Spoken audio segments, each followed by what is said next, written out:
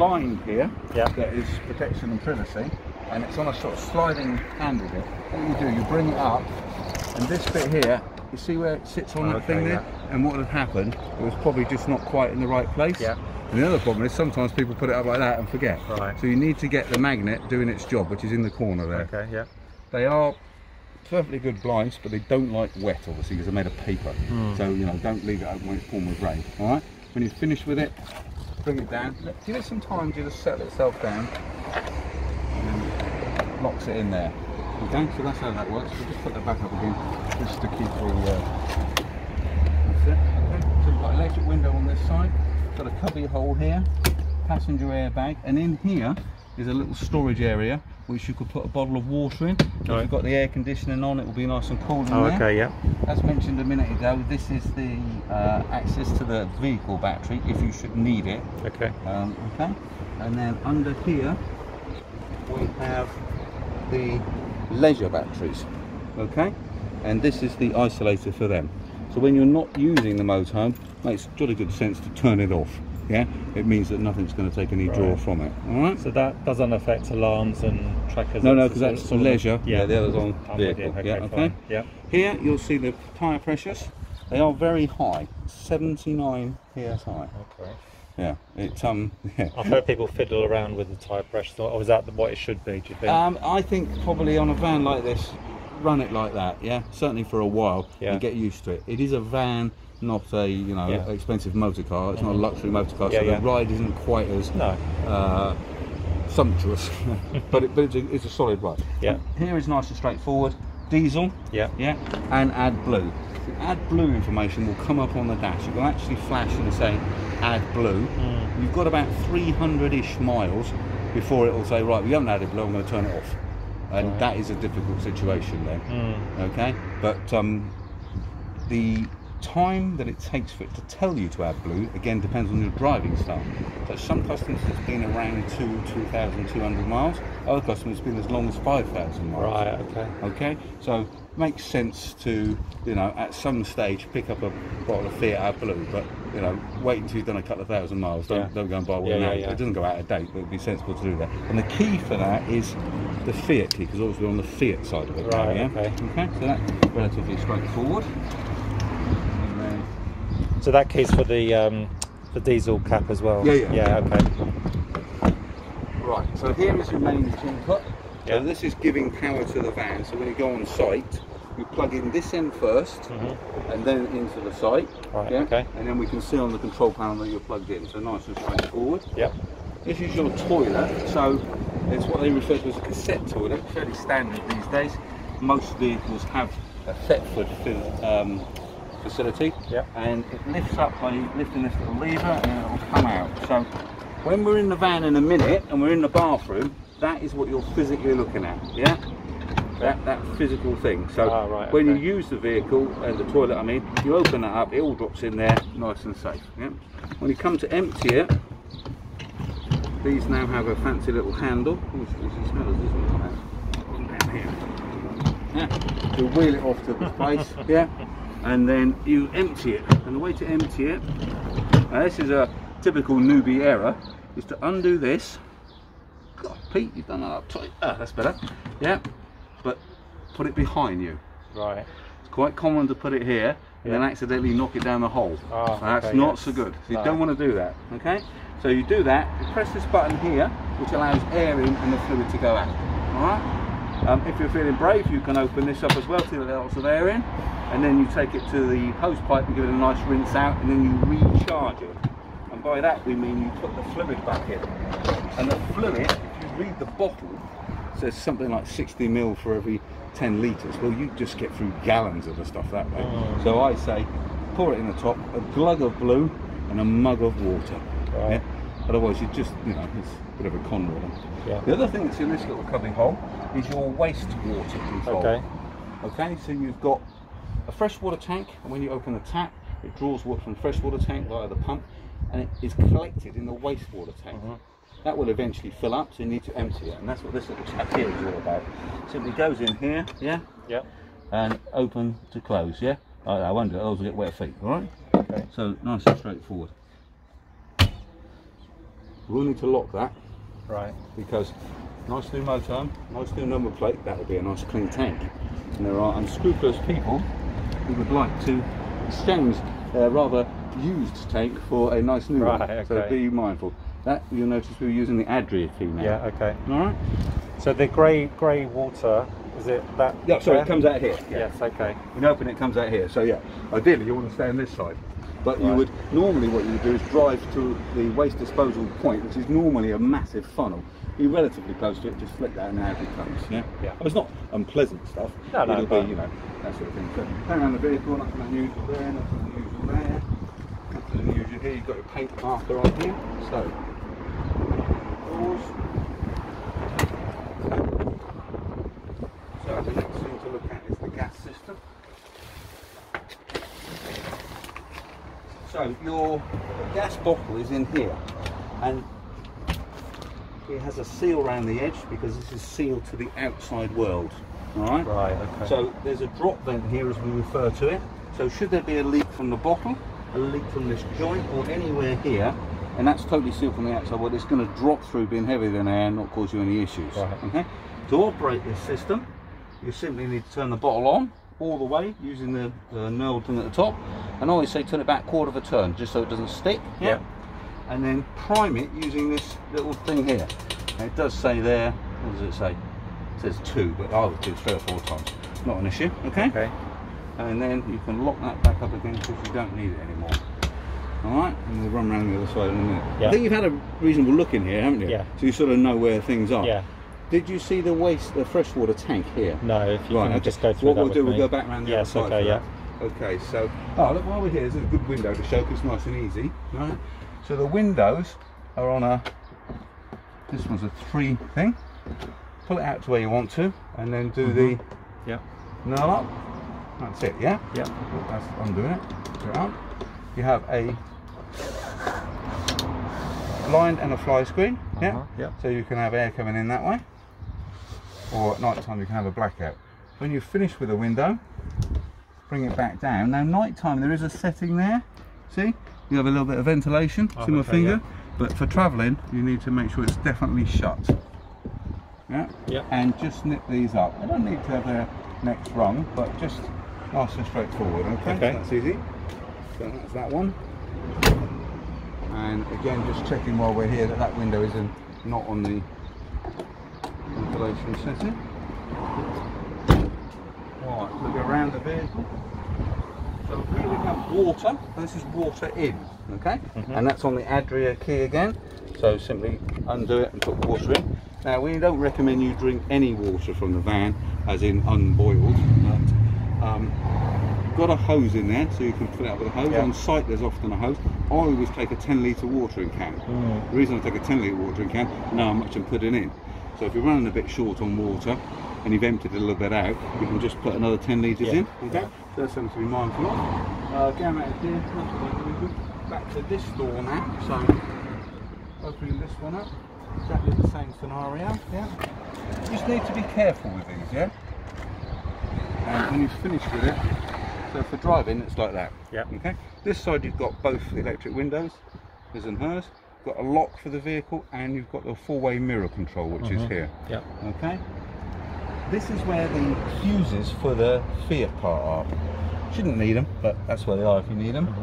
I'll run through that a bit later on, but it's fairly straightforward. You've got front and rear fog lights, and then this is your alarm indicator where my finger is here. Yeah. So if we leave the window down, when you lock the alarm, you'll see that will go solid, and then when it starts flashing, it means it's active.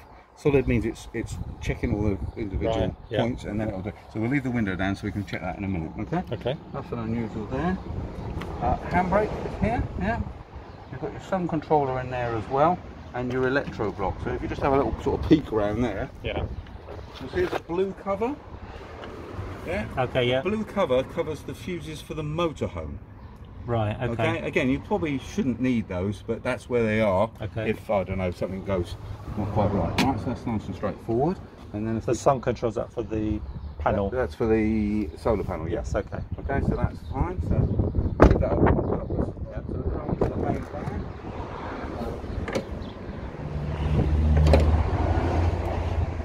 barbecue point here. So this has a nozzle here. This nozzle is what you fit to your barbecue. So you've got your barbecue here, your hose, you fit it to that, and then pull that off, push that in, open it up, job done. Alright? So that's nice and straightforward. Okay, after you, sir. Thank you. So, if we look at the control panel, you alright at the moment? Everything's okay? That's right, good, so, let me get back a bit. This is the main control panel, yeah? And it's all sort of LED and fancy stuff now. So, I'm just going to turn the water heater off, you see in the middle there, yeah? And I'm going to turn the main panel off as well. Right? So in theory now, everything is off, okay? So when you get to the van, you think, right, okay, I've parked up, I've done this, plug the mains in, turn the system on. First thing you'll see here is you have a mains plug to identify that yes, you are receiving mains. And the second thing over here is a little tap, which means you've got the water pump on, and that's how I'd normally use it. This is an indication of what's going on. So if we start from this side, this is the vehicle battery, and it shows the voltage in the vehicle battery. Next one along shows the voltage in the leisure batteries. Over here, I'll go right to this end first, which is the wastewater. See there's a drop at the bottom, nothing in there, and then the fresh water, which is showing about 50%. So those four things are just information. If you want to turn the water pump up, on the water setting, pump off, pump on. Right? So just information there really. Okay? The next one along is the heating system. So this is diesel heating via Webasto, and it's ever so simple. That's on, and obviously the other way is off. There's no point in taking it all the way around here. Yeah, it's a 6,000 watt heater, and all it will do is just make all the lights flash and everything. So if it's going to be cold, set it running like that, and then bring it up to about here. Yeah, it'll warm up very, very quickly. We've got plenty of outlets, so you can turn that off. Obviously we don't have the heating on today. All right, so the water heater is the next thing. And you see it's flashing red, so that was the gas thing. So we go down one, up one, down one, yep. And then when we go back in a minute, we should see the green light on, okay? So we'll leave that for a second. That is the thermostat for the diesel heater. So if the sun is beating in down there, it's going to think it's hotter than it is. I think you've played with the bed, haven't you? Yes. So this is a reset for the bed and the two up and down. So we'll leave that for a minute, we'll come back to it in a second. Alright, over here we have the sink. Okay, so when you're driving along, potentially there could be air in the system. So whenever you open it, always open it on the cold, and always open it very gingerly. Yeah, just in case you've ended up with a big air bubble. Okay, that's why we say open it on the cold as well. So it's not a bad system, quite powerful. Yeah, we'll just go over to the hot, and again open nice and gingerly. Especially if you've gone a good distance, there could easily be air in the system. Just wait for that to run through. You want to just stick your finger under there? It is hot. It is hot. So I'm just. It's not tepid. It's hot. So be careful. Which is what I'm saying. Don't quickly open it on hot because you get it sputtered. Okay. So I guess the halfway point is in between. And so you've got cold there, hot there, and then the out bit is how much it comes out. Yes. Okay. Nice big sink drain there.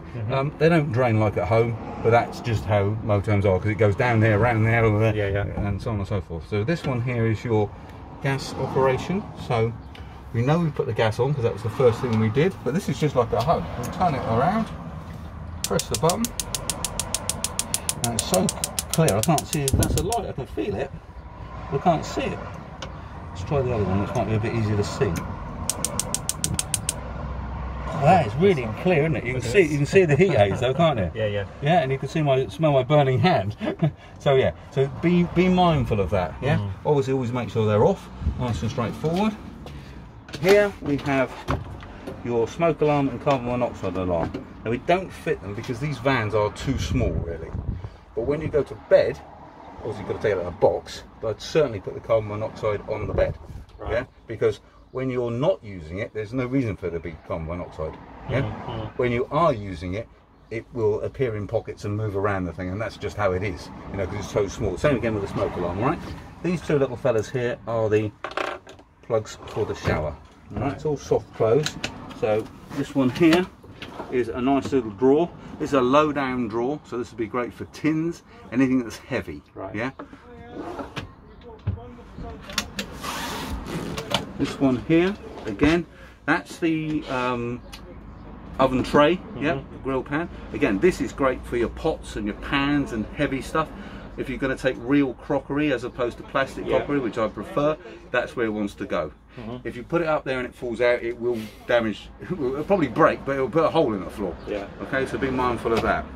While I'm groveling around on the floor here, so the grill is push and turn and press. You can hear it, I don't know if you can see it, I can see it okay, yeah? Yep. So let the thermocouple do its work and then release it, yep. So that's okay, that's working all right. And then back to the centre, and the oven is the opposite. Has it got an oven? Yeah, which way does the oven go then? Okay, that way. I'll do it from a distance. And again, you can see that firing up. Give it time for the thermocouple to do its work. Hold the gas valve in manually, and then release the valve, and then you've got your oven there as well. Can you see that? Yeah, yeah. Okay. And you've also got a light in there. Yeah. Oh, that's handy, yeah. Yeah. Now there's a definite stop there. That's for when you're using the grill. Oh, okay, yeah. Yeah. While we're here, yeah, we talked earlier about isolation valves, or we might not have done actually, but these are to protect each individual component that runs off gas. So let's say you've turned these two off here, and you're down here like this, and you think, I can smell gas. There's an issue here. You can isolate the hob, but everything else will still work. Right, yeah. Okay? I've been doing this nearly 20 years. I've never heard of anyone using it. The boys use it when they're testing stuff, but this one is for the water heater. Yeah. Right, okay. Oh, while we're down here, I knew I should have stayed on the floor. This little cubby hole here is access to the water system. So you've got the water system, you want to sort of get a bit nearer. Yeah. See these little fellas here? Yeah. One here and one here. These are the two lowest points in the van. Right. So when you come to winter time and you want to drain the system totally, you take the water through the sink waste into the waste tank and empty it, and then anything that's left is going to be in that little section. Right. So you just simply open them up and it will just drop out. Okay. And that is basically the system empty. Where does it go, that one? Literally straight to the floor. Oh, okay. They are literally like that, and they just go straight out. So that's why you want to put most of the water somewhere else. Yeah. Right, yeah. All right. Okay. Okay. So up we go again. Can't remember what's in this one. Oh, nothing. That's good. So that's your hanging space and your paint seal service pack. Oh, and do you want to stand in there? Might be easier. Yeah. Okay. Now I can't see what's going on up here. Oh, that's okay. See a little blue light? Yeah. That means that's what's occurring. So I hate this touchscreen stuff. So this is the temperature of the fridge. Yeah. Yeah. I would suggest that we go up one, which it doesn't want to do because it doesn't like my fingers. Come on. Oh, I've turned it off. I don't know why we just don't have buttons. The buttons are brilliant. I mean, buttons are obvious, aren't they? Yeah. Well, this thing decides it wants to work. I'll turn it back on again now. It's, you know, I mean, okay, so my wife's finger's a bit like that. So. Yeah, I mean, it looks nice, doesn't it? All right, like anything electronic, give it a couple of minutes. So we need a new fridge now. Yeah, that's it. Fridge not working anymore. Handle here, very important. It's not pull. Yeah. It's this way and open. Yeah. So it's a nice little fridge. It's obviously nice and cool. Feels really nice actually. And you have a freezer compartment there. Yeah. All right. So it obviously has been working lovely. And we would normally suggest, what I was trying to do is put it onto 4 for you, because we don't want you to run it at 5. That's too heavy, and it's constantly running flat out there. But 3 might be in this sort of nicer weather.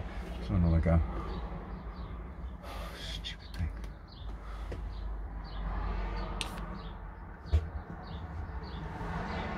Probably. Well, we'll come back to that in a second, but that is the on-off button. It worked. It was on, and I turned it off, but I can't turn it back on again now. I'm sure it'll be fine in a moment. Right, so in here, let me just go into here a sec. So under this section here, I go over here, we have access to the freshwater tank. If you remember, there was a filler there. This is it. So you want to make sure that's done up nice and tight, which it wasn't, which is a slight worry.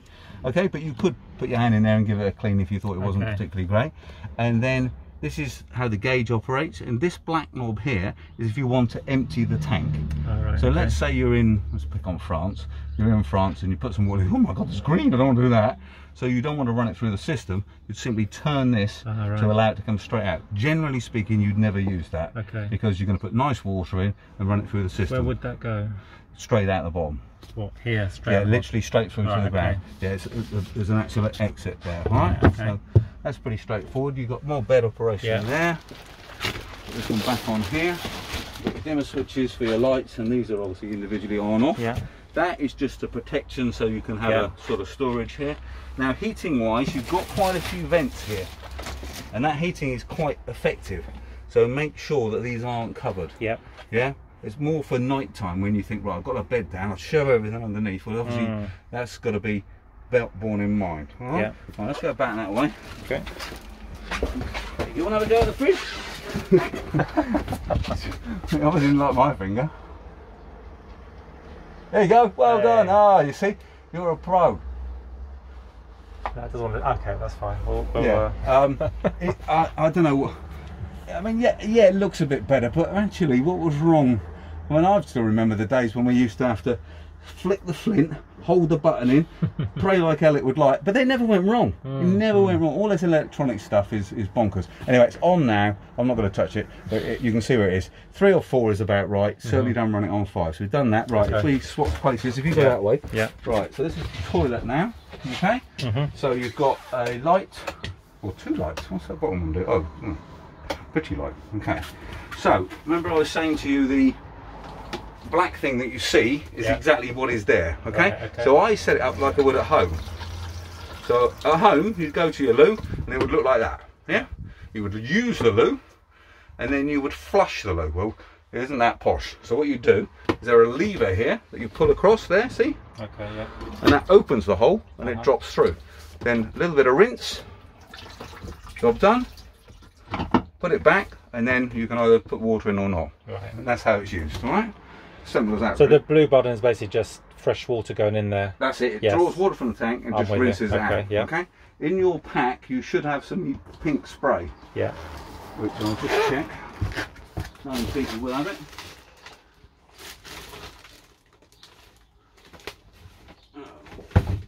We've got the bathroom cleaner version, which is actually better because that is a lovely thing that you can use anywhere in here.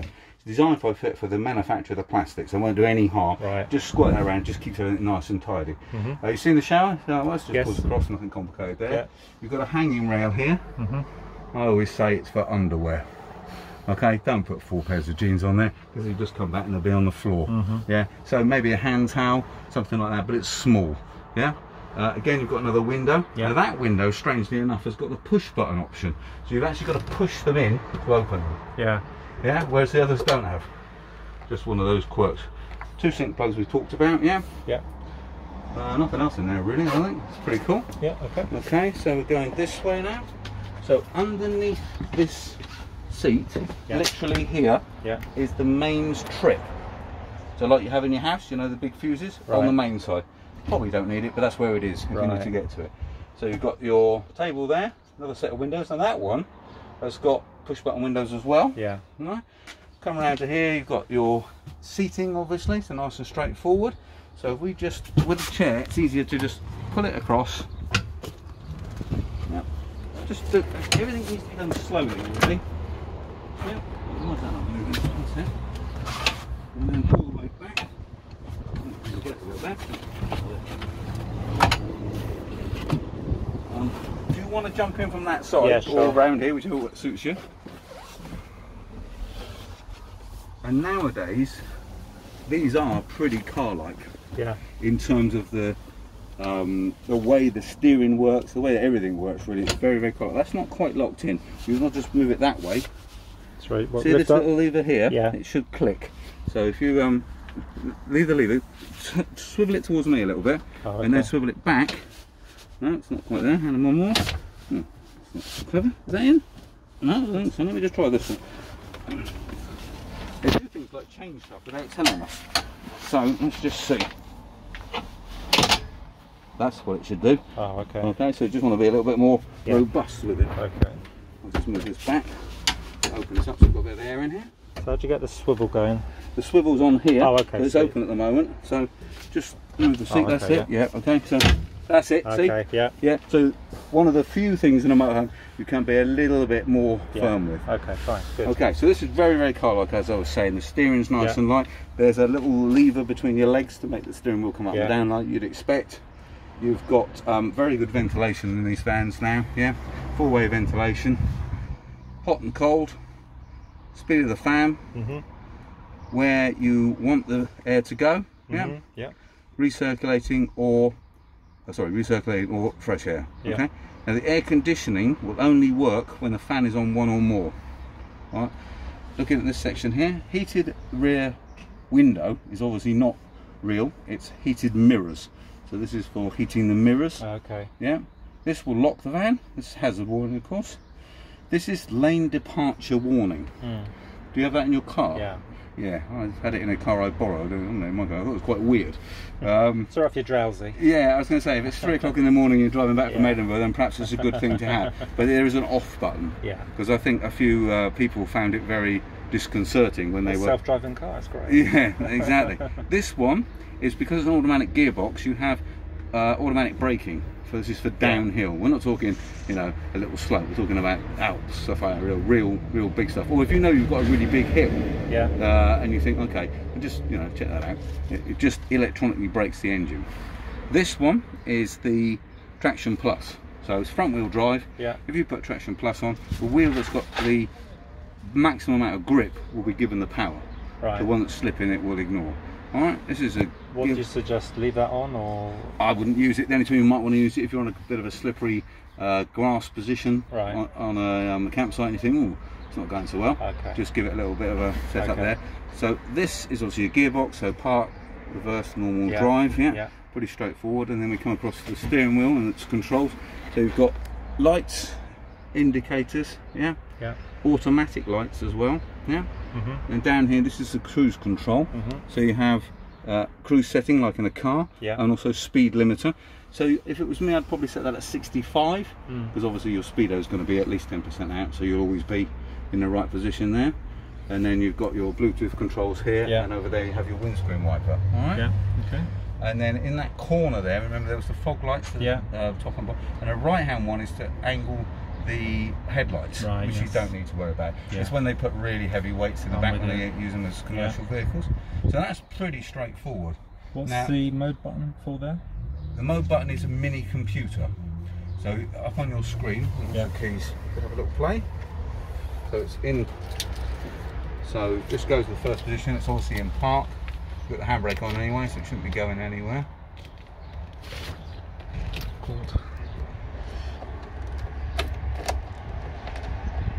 Might have a steering lock. Oh yeah. These things are like these modern cars have got all sorts of. That's it. Yeah. One more position. You'll see the dash should light up. Yeah. Okay. Okay. So, if you press your, see there's your engine oil level. It's going to go. It's sorry, yeah. Okay. So you press your. Now it's probably going to freak out because you've got all the doors open. Let's shut the front door. See if it's happy with that. If you press mode. Right, so the dimmer is obviously what it sounds. If you go up and down using the arrows, you've got a speed buzzer. Now again, you could set that at say 70, just to beep to remind you that you're actually going, fast enough, so to speak. The next one is the headlight sensor, so that's to turn that on and off. So obviously it comes on automatically. Next one down is trip B. So you've got 2 trips, A and B, usual sort of stuff. Keep going. Traffic sign recognition on and off again. Next one down. Set the time. Well, hopefully that's right. 11:53. Not bad. Pretty close. Next one. Set date. Obviously we should be okay with that one. And next one, auto close. Now that means that it shuts itself off from that. I would ignore that completely. Next one is units. So we're setting miles, which is fine. Next one is language. English is useful. Yeah. Keep going. Buzzer volume. So you can confirm how loud that's going to be. Next one down is service intervals, so you don't worry about that at the moment. Passenger airbag on and off. Next one is auto high beam, so that's automatically going to put the high beam on again, up to you. Next one down, brake control, so that's your electronic braking, so again on and off. Next one down,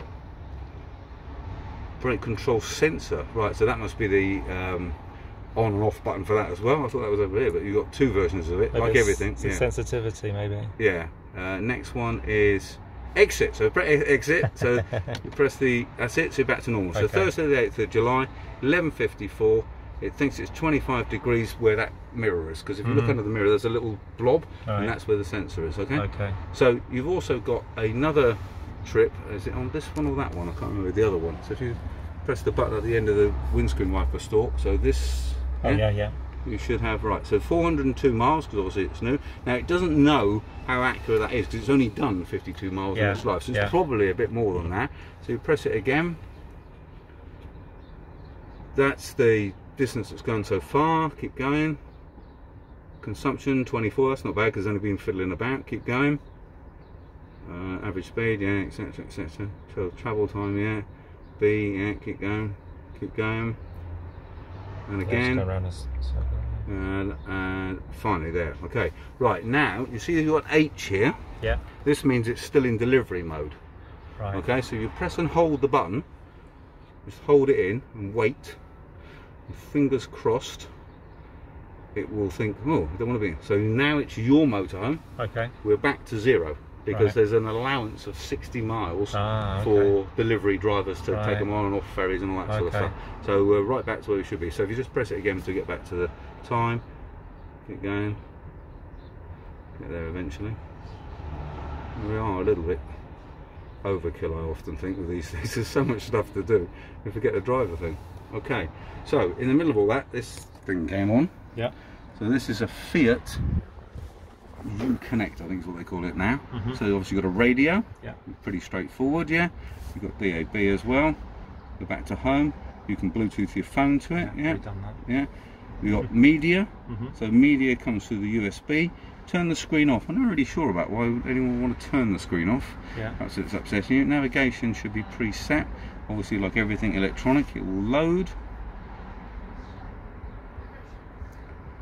And it thinks about it, okay.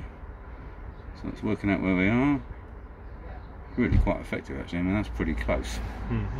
Yeah. So back to here, then you've got your settings. Now you can play in there for days. Honestly, the handbook's about that thick, but the user manual is online as well. Restore factory settings, just come back. So it's fairly user intuitive, and you can play with it in that respect. On off is touchscreen, but see this touchscreen works, doesn't it? It's easy. Right, so last thing to look about is this chap. Now there is, where my finger is, a little ridge, which is what it's sitting on, so you need to put it over the ridge, and then drop it down. You see the ridge? Oh, okay, yeah, and then you just tilt it that way, or lift it? just tilt it like that, and then lift it off. Okay. Sort of, it's not bad. That's it on, and then just pull it, actually it's the other way, so towards me, and then drop it over. Okay, Alright, and just pull that down for a minute, and a bit of air in. Obviously you want to make sure that's nice and down all the way along. Okay. So that's pretty straightforward. Rear view mirror is semi-useful, but not particularly so. Okay. What else have we got? I think that's about it at the minute. So what I'm going to do is ask you to turn the ignition off. I'll grab some paperwork, give me a chance to have a couple of seconds on my own, and I'll bring that little checklist out for you to have a little play with. So the idea is you go through bonnet release. They already say it's over there, yes, tick. Anything you're not sure of, we can recap. Alright, so we'll leave you with it for a minute. I'll just bring that thing out. Do you want a glass of water or something? Yeah, water would be nice, thanks. Okay. Just have a plug on top of you. Top of the blinds.